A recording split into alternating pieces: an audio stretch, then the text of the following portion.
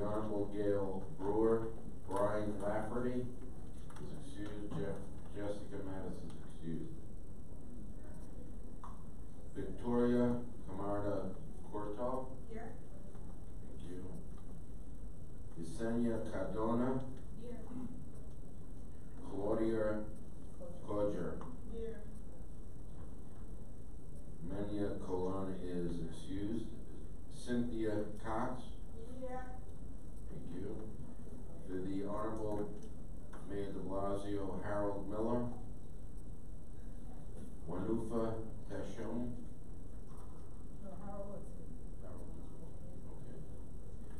The Honorable Ruben Diaz. Monica Major. Monica's not here, but I've been appointed in her place. Okay.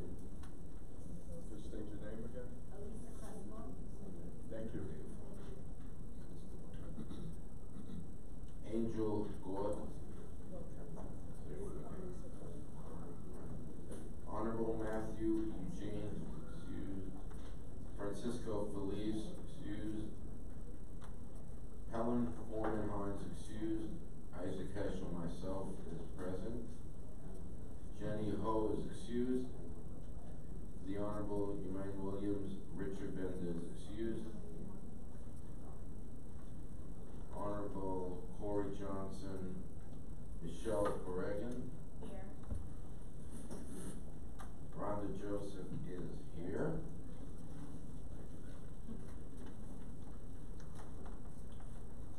For the Honorable Melinda Katz, Susie Tannenbaum. Present.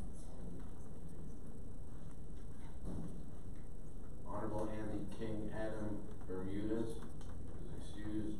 Wayne King. And our fabulous chairperson is here. Morris Heights Health Center, Gideon Dunkley. Neighborhood Housing Services of Staten Island, Joseph Pierre. Right here. Thank you. Honorable James Odo Lachey Young. Here. Vasumati Patel. Here. Thank you. The Honorable Bill Perkins, Taj Berenian is excused. Claudia Perez is excused. Victor Reyes. Tamika Robinson. Here. Here. Christian Rodriguez. Present. Thank you.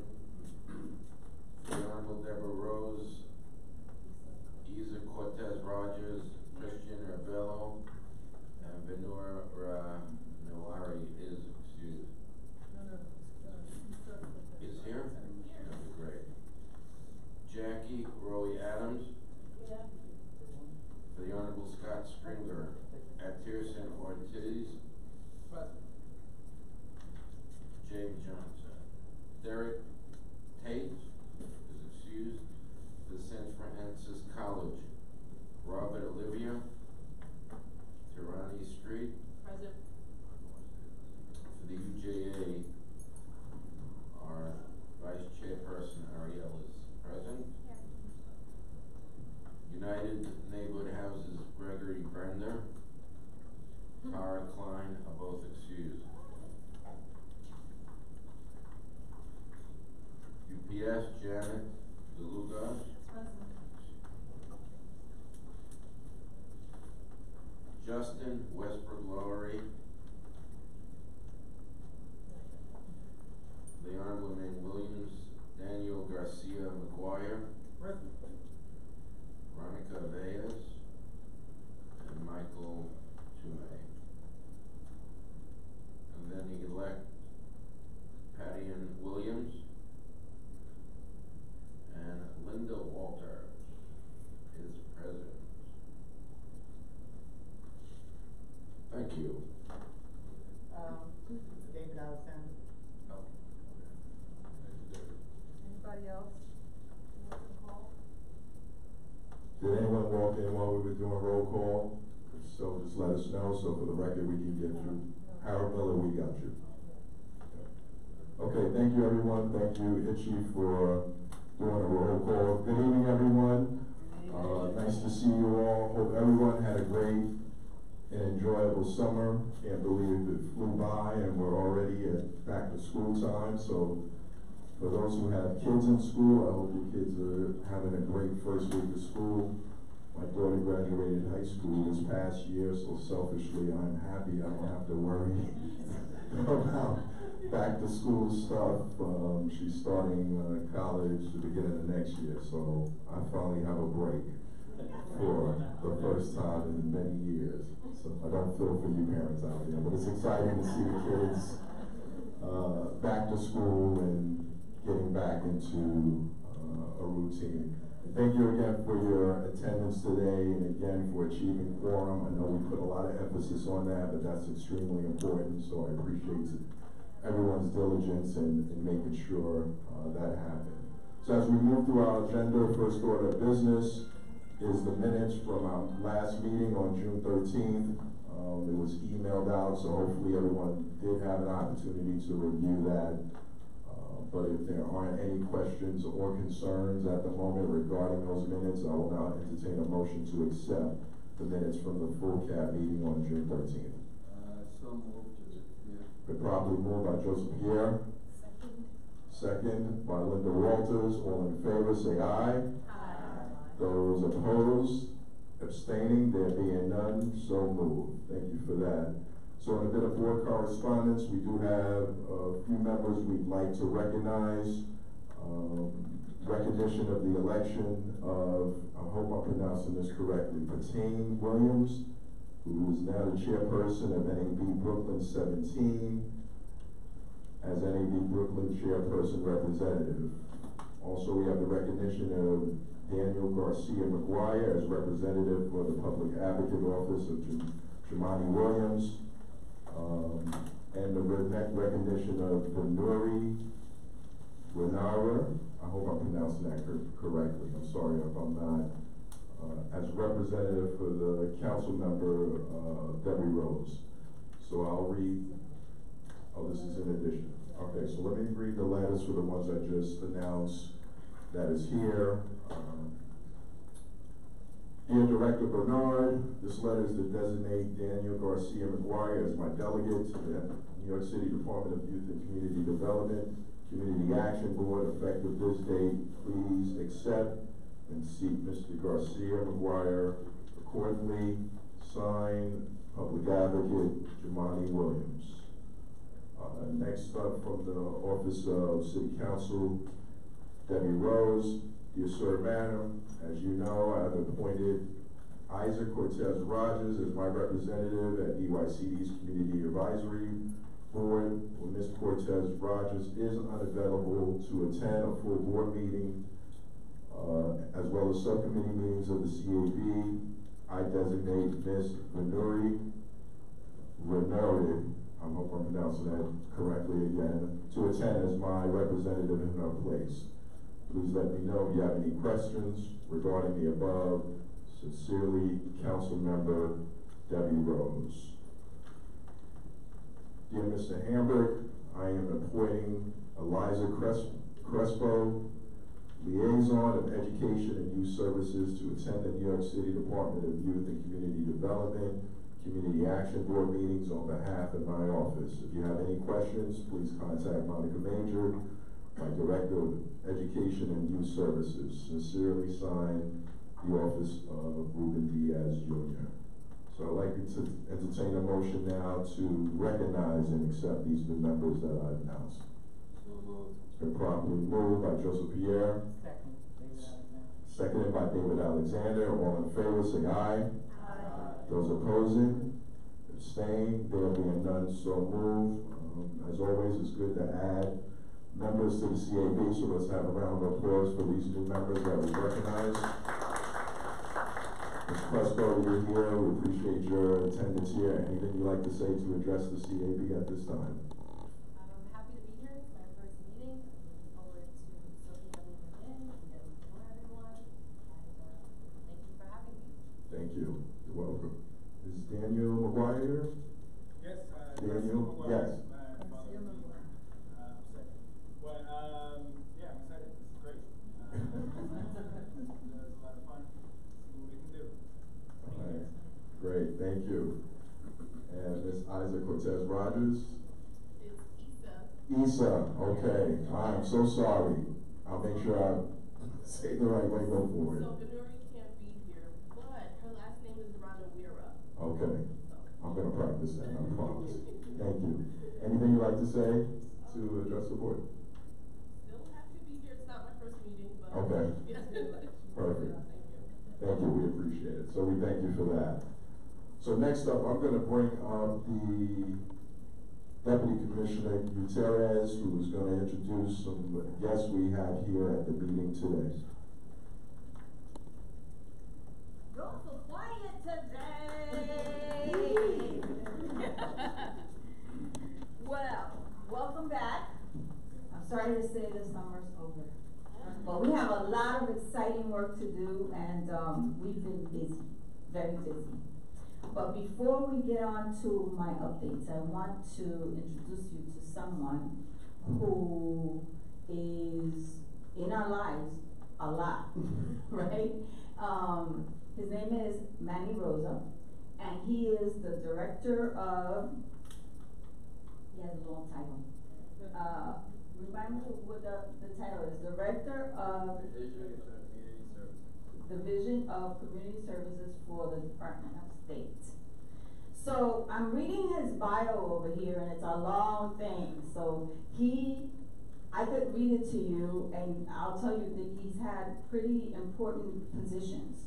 So among them, he was the Deputy Director of the New York Governor's Office of Hispanic Affairs. He was the Assistant Secretary for the Governor for Human Services. He was the Director of New York State Office of Minority Health, Assistant Vice President for Intergovernmental Affairs and Community Affairs, and New York City Community Health and Hospitals. I could go on. You want me to go on? No. Okay. So it matters none that I could read out all those titles, because he must be somebody really important to be able to have gotten to all those titles and for people to respect him in those roles. And I've seen Manny in a few meetings, right? And he's always very, Manny. So this is the first time I've ever seen him in a community meeting, and I finally met the guy. Please meet Manny Rosa. His passion comes through when he's with his people. So he's one of us. Welcome, Manny. I'm so glad.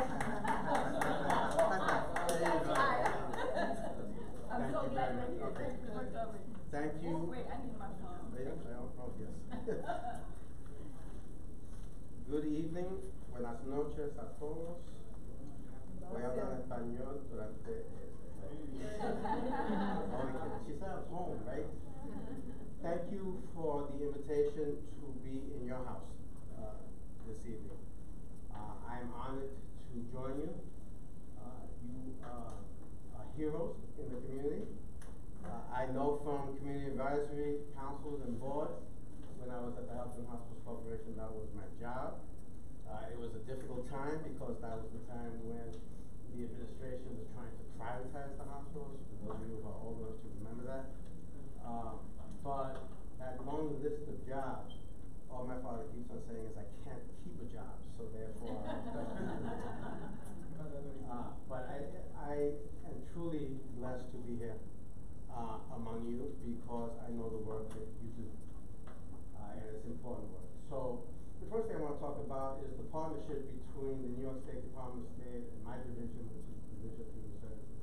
I want to introduce you, if you haven't met her before, to Amy Cola, who's my colleague right there. She is the superwoman of the division. She stands like this and things get done, just like that. Brilliant woman, and once worked at a community advisory agency up in upstate New York. So the partnership is very simple. New York State Department of State is responsible for the community service block grant that is provided to us through the federal government. Last year we had about $62 million that we had to administer and monitor and make sure that the programs were actually implemented as we say to the federal government that they're going to be implemented. We just completed a process for a new 2-year state plan. It's an application that has to be approved, by the federal government, the Department of Health and Human Services, that in essence provides us the okay to spend their money. And as you know, and I wanna thank, my father here, who's also a partner, and Deputy Commissioner Gutierrez, who have been so gracious in my short tenure. I've been here for about 16 months. The partnership, when I talk about partnership, is who we serve. So we are, at the Department of State, servants of the people. Yes, that's the attitude that I have. We need to listen, to work with, to explain literally what we do. As we make decisions, to do so in partnership where we can, first and foremost. And then if there's a disagreement for whatever reason that I try to prove something, then as I always say to my colleagues, I will explain why we cannot. It's not just a no. I've been in government long enough that resume that the Deputy Commissioner was reading has taught me over the years the importance of communication between we in government and those that we are supposed to be serving, yes, not ordering around, and in essence to act as a resource. So yes, we have to monitor the money because that is our state role. But we also have to act as a resource for those agencies that may need a little help. And that's not necessarily here at DYCD because this is a remarkable agency. And when you have 280 plus delegate agencies, you know that throughout the 5 boroughs in New York City, that work is going to get done, especially with the support of, the primary contractor, which is DYCD. But I can tell you in Suffolk County, we have one contractor for Suffolk County. And in Nassau County, we have one contract for Nassau County. So it doesn't necessarily jive that through population, we're gonna be having all kinds of agencies to implement the CS, the Community Services Block Grant. And the other problem is, and I just went through this through the public hearing, that we are constricted literally by the mandate of working with people at 125% of the poverty level and not higher. Now, we live in New York, right? So, I mean, we're dealing obviously with the poorest of the poor. And the challenge is even made greater as demographics change and now we have this influx of immigrants and refugees that are going to be scared because of news coming out of Washington to apply for the services that they need. So our jobs then become more challenging, yes? Advocacy becomes more important. Knowledge of what's going on the ground becomes even more crucial in terms of letting those officials who can make certain decisions, whether they be in Congress or they be in the state legislature or City Hall, whatever the case may be, our voices need to be heard. And sometimes we have to work in unison to get that message through. So that when we talk about partnership, it is, I know what you're doing. I know what it is when a particular person knocks on your door, right, and says, I need help. And it's just not ordinary help. I'm about to be homeless or I am homeless or I'm hungry. Worst words in the United States, I'm hungry. Okay? A child is homeless. He can't get to school. And I've been dealing with this for like 40-some odd years now. All right? And I teach at Queens College, and the one thing that I talk about in my classes is, especially when we talk about poverty, there's always been poverty. Right? And Olga Mendes, may she rest in peace, one day said to me, I know now why they have poor people, because there's a business behind poor people. Wow. That was an impactful statement to me when we were up in Albany. CSBG should not be the business of poor people, but the mission to help and be the bridge for those individuals. And that's what we are committed to in Albany. I have most of my colleagues are in the Albany office. We have an office in Buffalo. We have an office in Syracuse, and believe it or not, in Watertown. And I'm down here in the city, and I go up to Albany, and we try to monitor 52 grantees. And that includes 3 Native American tribal nations. And it's the gamut, right? We have one contract, for example, that works with here in the barrio with reentry. But not just reentry of young people coming in, but people who have been in the system for 9, 10, 11 years on average. And the major challenge for them is to re-socialize those individuals so they feel that they are human beings, and then somehow find them a job and some income. That's part of the work that we do. In other places, we give a simple thing like a backpack, for school, because now the school is opening up. But there's also probably associated with that a meal, right? A shelter, clothes. There's a program that we work out of Syracuse, for example, that is college prep. And we actually buy clothes for these young students so that when they apply, they're dressed properly. That's what CSPG is all about, okay? But CSPG is also about rules and regulations that we have to work with and around and through. The CSPG is, when Amy comes down and works with DYCD and visits a couple of programs here and there to get to know what you all are doing. Why? Because if we are audited, the person that they're going to speak to is standing right in front of you. My name is plastered all over that application, so they're going to come to me first, so I better know what's going on. So I'm hoping and praying that tonight is just the beginning of this long friendship that we can have. That I can visit your programs, get to know what you're doing, and then you tell me in turn, Maddie, you ever think about doing it this way, or can I give you this suggestion? Because I think it is really important that we dialogue, and not monologue. And that we get a sense from the people in the trenches, in the street. I worked on 149th Street, I'm a Bronx boy, okay? Yeah. I'm a president, right? The president knows the area. I'll tell you why I'm even more of a Bronx boy, okay? The Bronx Borough Commissioner happens to be my wife, okay? For Bronx, right? So if I wasn't a Bronx boy before, now I really am, right? I better be. So the idea of this linkage between the 5 boroughs that I have worked in almost every borough in this long resume, understanding, very frankly, the challenges that we have, and I will say this about you as well. The one thing I learned about the CAB members at HAC was how passionate. I had a lady, Helen Ackerman, she rest in peace, who would come to the meeting wearing her oxygen tank, and come into the meeting and not miss a meeting. And she was in her 80s. Okay? Now, if I can't be inspired by that, then nothing is going to inspire anyone, quite frankly. But more than inspiration, I need to respect that as well in my position. Right? If I know the borough president of the Bronx, and I do, and his father, and I do, and so many other elected officials that I've worked for, then I understand very frankly that when people come to your offices, right, when people come to these agencies, they're not asking to be reached, they're asking, I'm in desperate need, I need some help. That's the passion and that's the understanding that I need to bring in my position as director of the division. You see, so I don't know it all. I will never know it all. Okay, I've been, like I said, I've been in this business, every time something else comes new, I say, oh, I didn't know that, right? Amy's my teacher. I depend very heavily on her and her colleagues, very frankly. I depend on you. We can only work DCS, the Division of Community Services, as well as this partnership works, okay? And that's the communication, and I thank you, Commissioner, for talking about the commission, and Mike and I try to talk all the time, all right?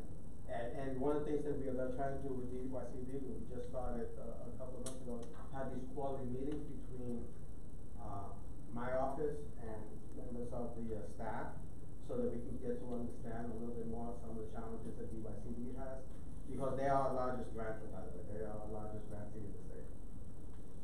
So it's the importance of what you do.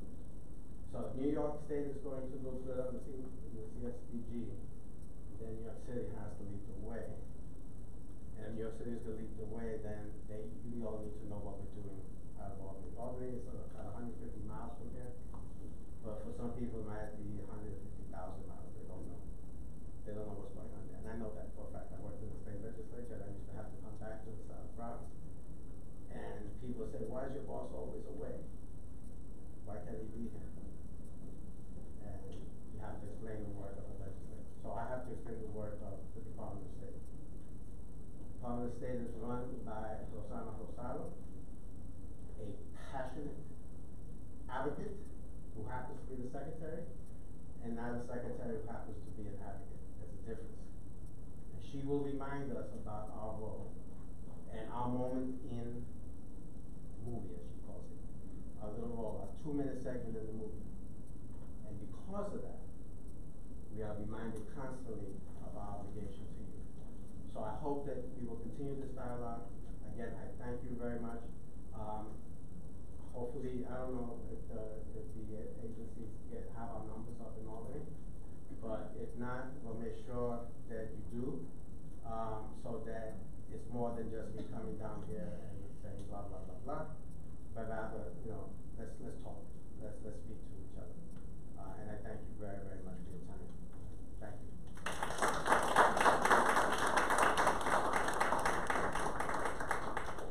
And we thank you for that, Manny. Your presence here, I think, means a lot to this body here and the partnership.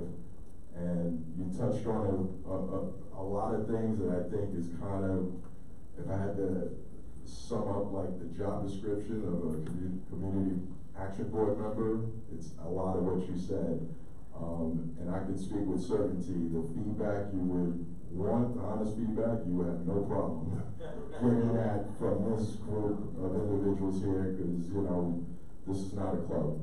People are not coming here to just say we come into a community action board meeting. They're committed, and your remarks mean a lot, so we appreciate your presence I'm here. looking forward to that working relationship, I really am. But Thank I you. know I'm gonna get the truth from you guys. The honest truth. Yeah, That's brilliant. Thank you. And Amy, it's good to see you again. I know Manny's the man, but he stole all the thunder. Anything you want to say? I know you're here, but anything you want to say to CAB while you have a moment? No, you guys do wonderful work. I enjoyed my time. I get to come on the board and visit, and we appreciate everything you do. We appreciate it. Thank you. All right, so now I'm going to ask August to come up, who's going to give us our financial and quarterly report. And as she comes up, just a little bit of housekeeping information. You probably were handed this contact information sheet, or hopefully was handed this as you came in. Please fill this out. If it seems like you're filling this out 2 or 3 times a year, you're probably right. But we have to make sure that we have the most up-to-date information, and we have new members, and it's not only for DYCD's record keeping, but it's to make sure we have all your contact information so we can properly give information to you. So while you're here today, please fill this out. They'd like to collect this at the end of the meeting. Thank you. Hi, may I just say this is very unfair that I'm following Matt. I am been described as dry, and the information I'm giving you is kind of dry, so I apologize for that.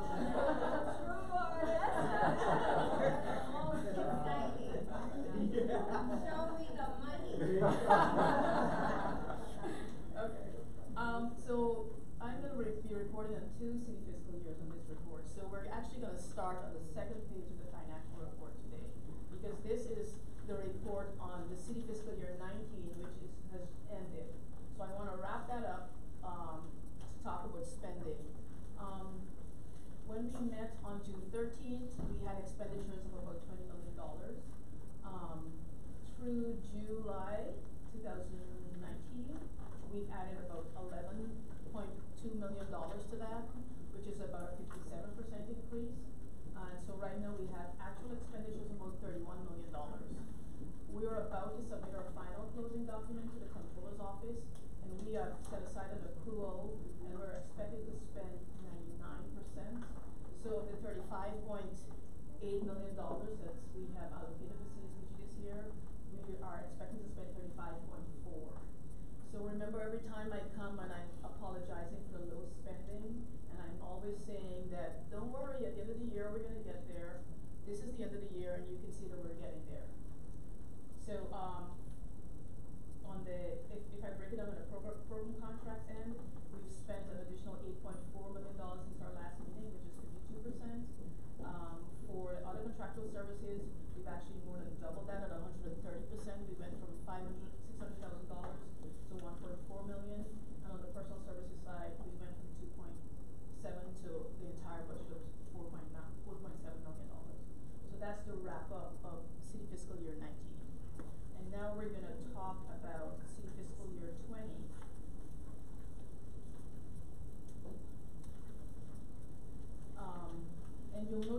not a lot of information in the year-to-date expenditure, so we're gonna talk mostly about program because the year has just started, a lot of providers are getting up and running, they haven't submitted their invoices, and this is very much the norm, so don't be alarmed.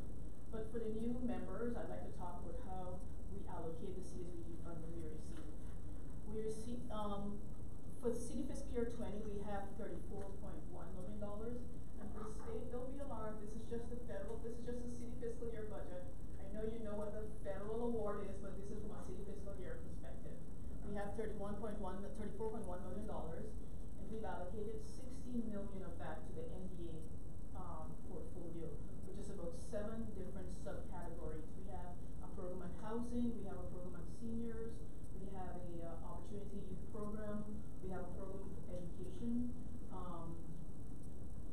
and healthy family.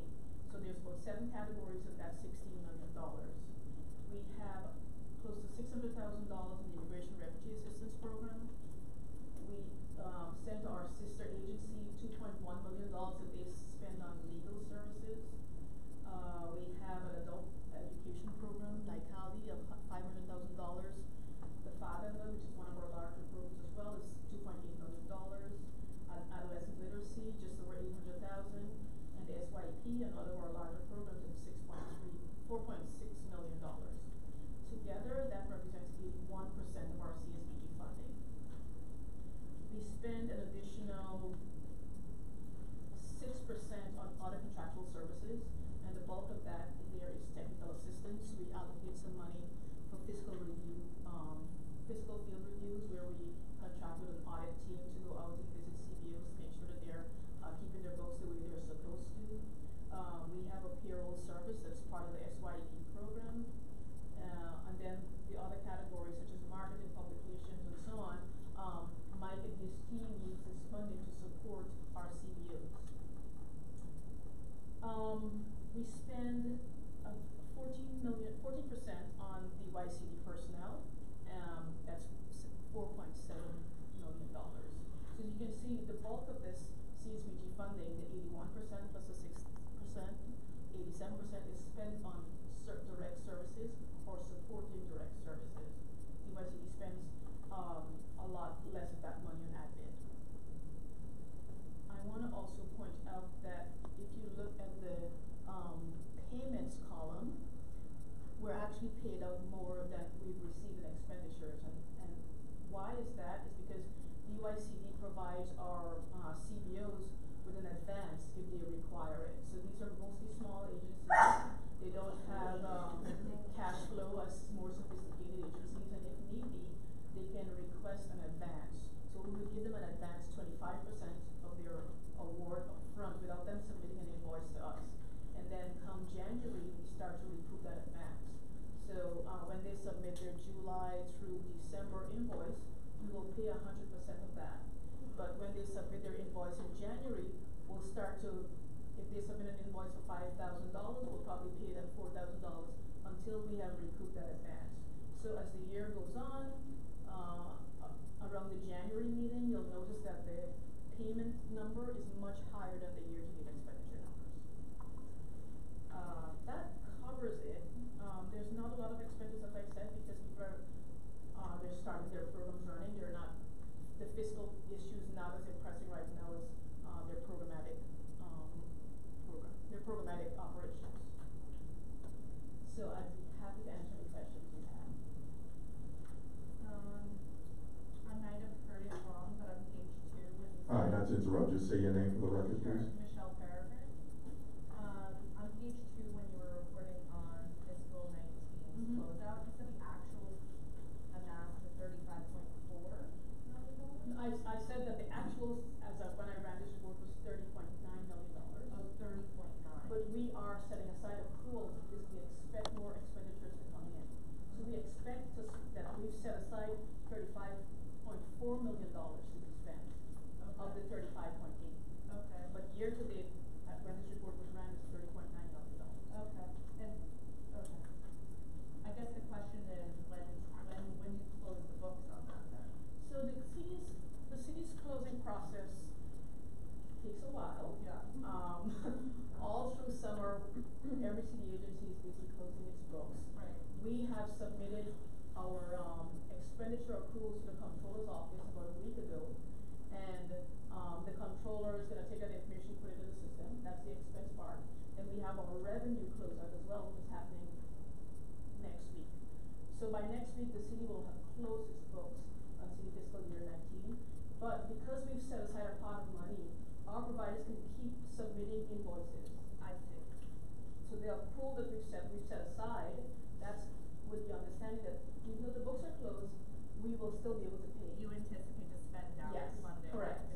And that's what I'm interested in. When does that close out? You know, What is that process? for the most part, by November, Okay. about 90% of that will have been closed out. But there's always, you know, this program has nearly 300 CBOs, and there's always something going on where there's a late submission for whatever reason.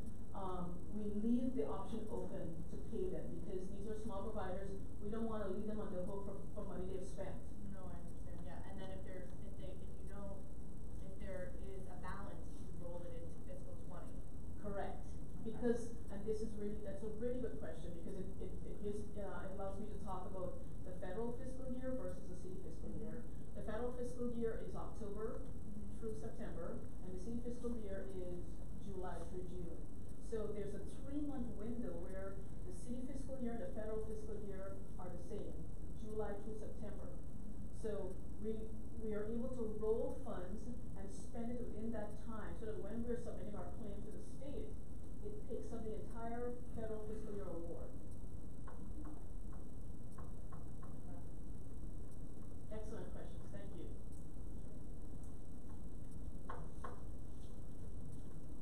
Any other questions regarding the financial report?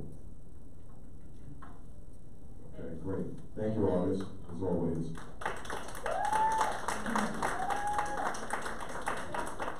See, August, they do love you. All right, so I'd entertain a motion now to accept the financial report. Been so moved by Isaac Heschel, second by Linda Walters. All in favor, say aye. Aye. Those opposed, abstaining, there being none, so moved. Now we bring up our Deputy Commissioner for her community update.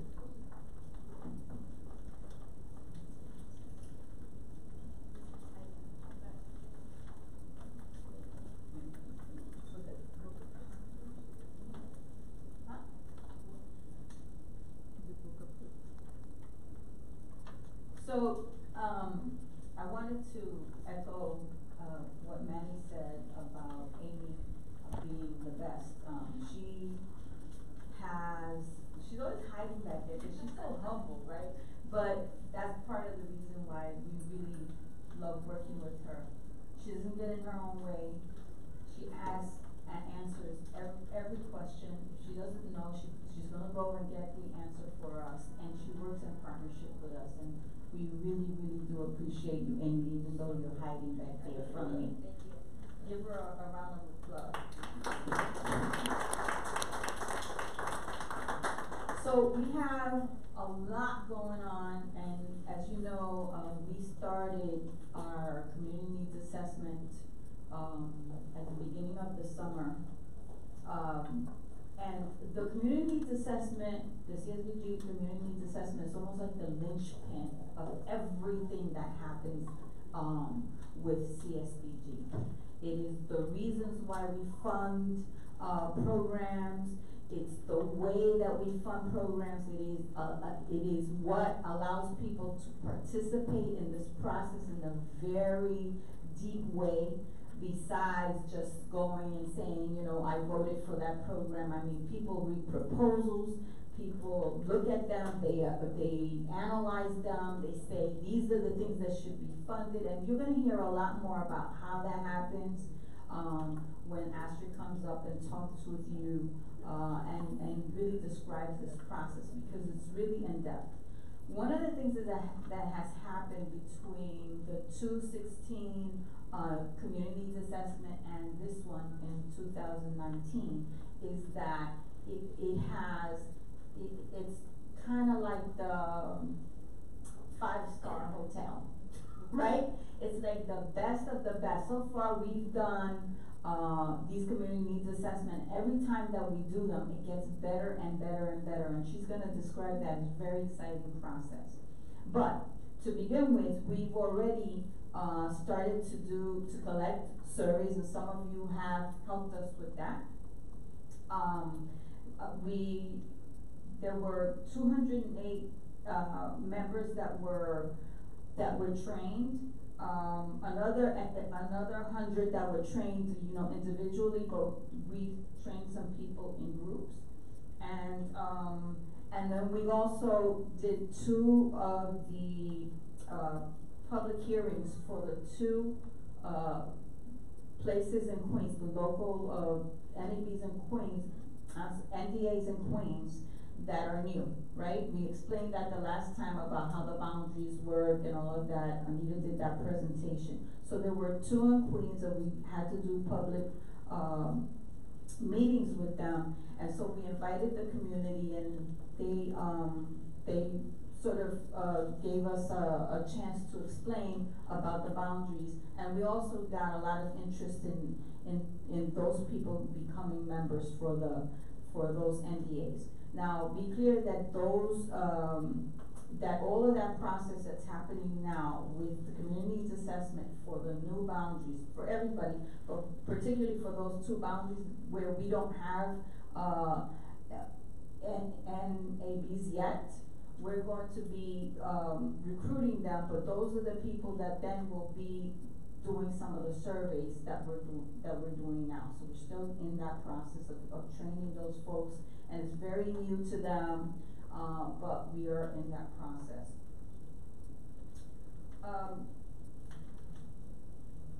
One of the things that we do to get ready to collect these surveys is that we participate in, National Night Out.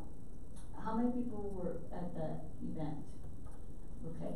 So you know that we have tables, and the NABs are in those, are at those sites, and they collect a lot of surveys at those sites.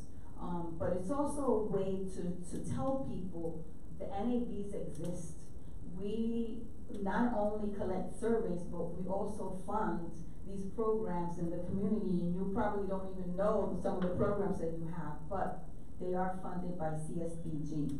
So it's a way for us not just to market, because I hate that word market, because it's not just about marketing, it's telling the community this is what exists in your community, and this is what we do, and this is who we are. So this year we had a lot of participation. I think it was, what was it, like 300 and several hundred? 38 boards. 38 boards, and how many people participated? 38.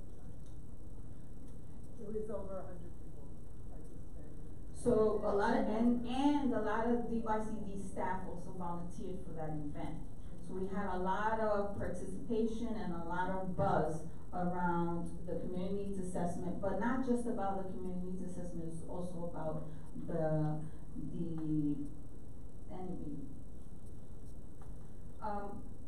So I wanna encourage you to participate in giving out surveys, collecting surveys and bringing them back to us, but also, if you're not doing that, to tell people about it. Tell people in your areas that you're assigned to that this is happening, okay? Everybody loves hearing about the Summer Youth Employment Program, my favorite program. Greg, of course, is always somebody who hires. How many young people did you hire this year? 290. Wow. Okay, 290. That's interesting. So there were 74,000 young people hired through SYP this year. It is crazy. I should have done how that number has gone up each year, because since I've been here, it keeps going. Right. And the difference between SYP this year also was, and you know, CSBG funds as some of SYP, right? The difference is that all the programs that happened this year were changed. It was a new RFP, and so there were very customized programs, right? So some of the programs were for kids who were 13, were 14 and to 16, and then 16 to 24. And some of them were for young people who had special needs. So all these programs were very, very customized this time, as opposed to a lottery that just, you know, you could, not that that was a terrible thing. I was a SYP kid, and I turned out fine, and it was a lottery thing. But, that said, the program needed improvement, the city council helped with that improvement, the mayor helped with that, the mayor staff helped with that improvement, and so, it is a different program, like I said, the 5-star hotel right now, right? So this is where we're going in the city, and things keep getting better and better and better. Why do you think that these things keep getting better and better and better? Do you think all of a sudden somebody just decided that they want to get better? No, I guess it's working. The voice of the people happened, right? The people like you, committees like you, boards like you, people who went to city council and said, this is not good enough. It's good, but it's not good enough. And that's how all of these changes really happened. And this voice started back 5 years ago, 4 years ago. So again, this is just to confirm that your voice is so important in all of these changes. We would never have seen any of these changes in SYP and CNA and anything if your voice wasn't in it, if you hadn't given us your opinion, your ideas. And not only your opinion and ideas, but the need to change because we couldn't stay the same. And that's where we are right now. Manny talked about the CSBG refunding application, and so did Astrid, so I won't talk too much about that. We're still doing well on our MWBE work that we do in partnership with the state. This year we were able to hit at least 86% of the target, and the number that we were supposed to reach was 955,000. We ended up doing about 86% of that. Mike has been a real advocate of doing these financial clinics for CBOs. And so we did, in July and August, we did financial clinics for CBOs, for those providers that we fund. And so one of the things that we wanted to do, again, getting better. So one of the things that we kept having a lot of trepidation about was that we couldn't understand why people weren't spending. If somebody gives you a check, why don't you spend it? You gotta cash it, right? So we found that a lot of CBOs were not spending their money the way that we would want them to spend 100% of the money. So there were some questions, and having been an ED, I know, man, you could relate to this. Being an ED at one point in my life, I knew that you cannot spend all your money, because if you don't get it up front, you don't have it to spend, right? So if you can't give back or get something to get reimbursed, there's no way you can spend the money. So if I owe you $10 and I owe you $10, I have to pick who I'm gonna pay, right?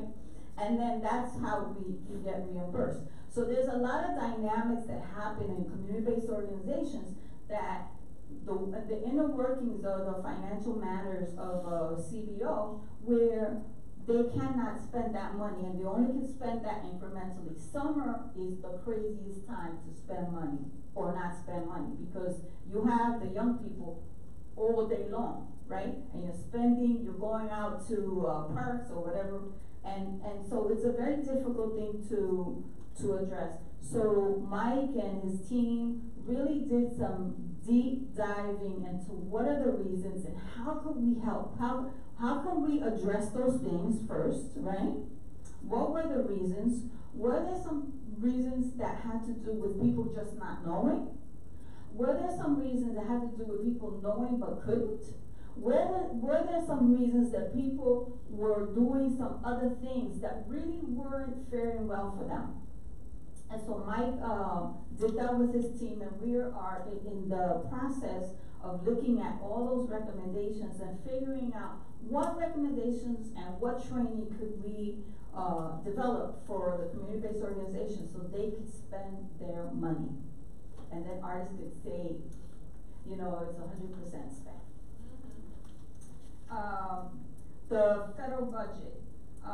According to the National Community Action Foundation, which I talked with you about, those are the people that that lobby for CSBG and community action agencies. There's no new information to report on the federal budget at this time. But DYCD will continue to keep you posted on that. And is that correct still? Okay, good. Finally, there's next month we'll bring together administrators of our CSBG programs as part of an agency-wide convening called Stronger Together Collaborating for Resilience. Mike, you want to say something about that?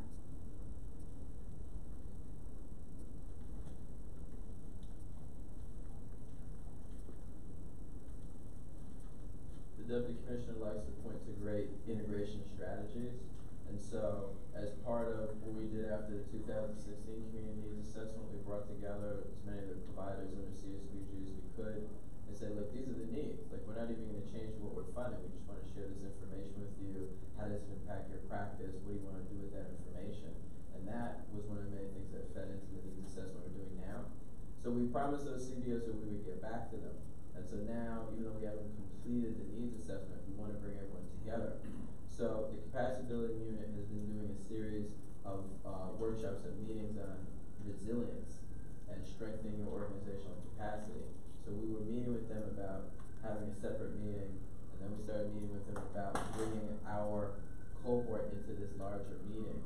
And so, what did Joe catch? You catch two birds with one piece of bread? Yeah, so that's really what we're trying to do. And one of the things we just had a meeting today is the CSBG funded programs will talk about what's going on with the needs assessment, but we're also going to expose that to the CBOs that don't have CSBG contracts. And we're going to ask people some of the questions that are emerging that's going to feed directly in the concept paper when we do the next concept paper for NDA. So we're actually kind of excited about that. So I want to close with saying that a lot of what's happening, and I'm really proud to say this, that a lot of what's happening in DYCD as an agency, because of our community needs assessment, because this community needs assessment is not just about the NDAs, it is, we have surveyed other people besides the community members, and Asher will talk about that. It has changed the way that we as an agency address issues of the community. And it really is, we just drafted our theory of change for DYCD, which at some point we'll present to you. But a lot of change in this agency, but the change has been around the philosophy that the community is a partner, and we cannot do our work without you. So you're going to see a lot of that in the community and the ways that we're going to be doing our work for the reading of the proposals, the trainings, and all of that. But the bottom line here is to integrate services so that a community member can have access to multiple services at one time for themselves and their families, and so that they can get out of poverty, not so they can stay in these systems. That is what we're doing, that's what we're committed to, and that's what we need you for. And you have always been a great partner with us, so I want to thank you for that. And I want to say that this board, just because you can come, fulfill quorum, and make yourself known is the reason why we can do the work that we do, and I really wanna thank you.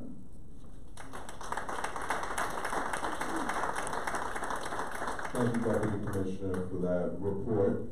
Entertain a motion now to accept the Deputy Commissioner's report. So moved. The properly move, say your name again. David Alexander, Cynthia Cox.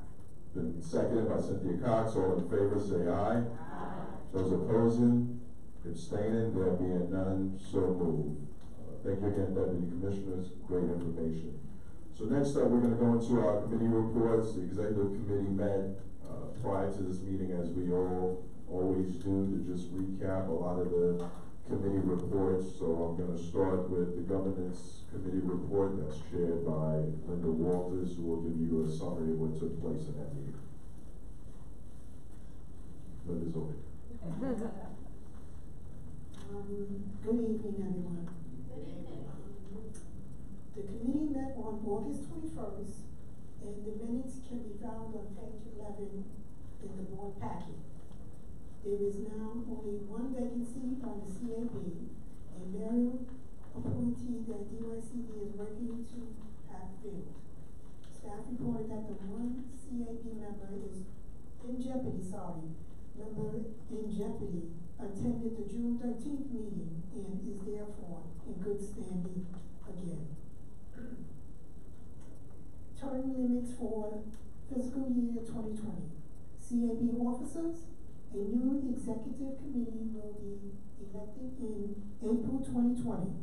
The committee will announce a slate at the January 2020 meeting. However, we are asking that board members begin now to think about nominations for chairpersons.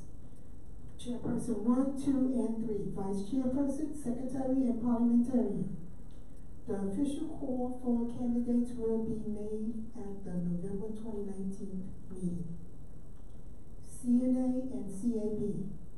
NDA changes from current census information on populations in poverty.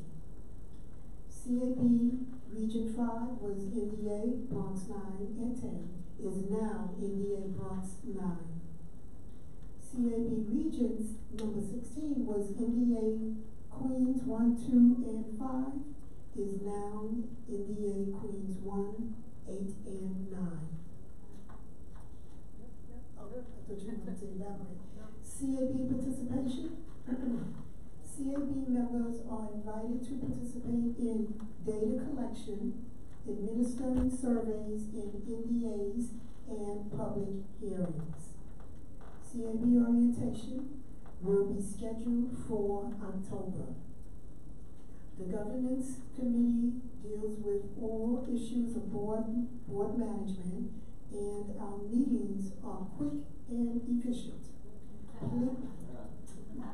Please consider joining the best committee of the CAB. Thank you.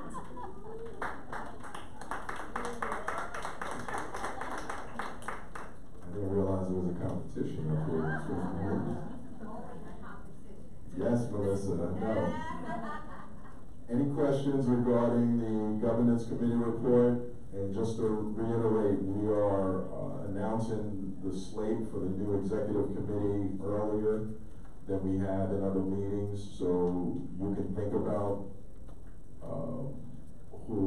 whether it's yourself or someone else you feel should be filling any of these roles as part of the Executive Committee. So even though that won't take place until next year, feel free to think about filling those roles. Certainly, those who are in the roles can go for that role specifically again. And if you have any questions in terms of the duties and the roles and responsibilities of those various positions within the Executive Committee, feel free to talk to any of the members of the Executive Committee, anyone from DYCD to Anita, Mike, Sandra. They'll be happy to discuss that with you as well.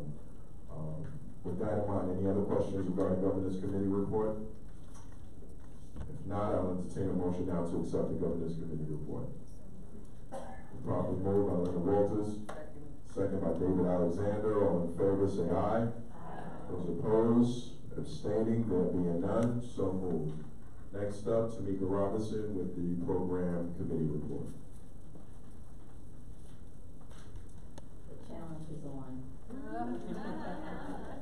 So, we met on August 14th, to discuss details of the program committee. And if you refer to your page 12 of the board packet, you'll find details. So, one of the things that I'd like to highlight is the 2019 Community Needs Assessment. There's a lot of importance with that. One great aspect that came out of it was the staff reported on the NAB Community Needs Assessment training in June that 85% had actually attended of the active NAB members and 9 CAB members. But by today, approximately 100 NAB members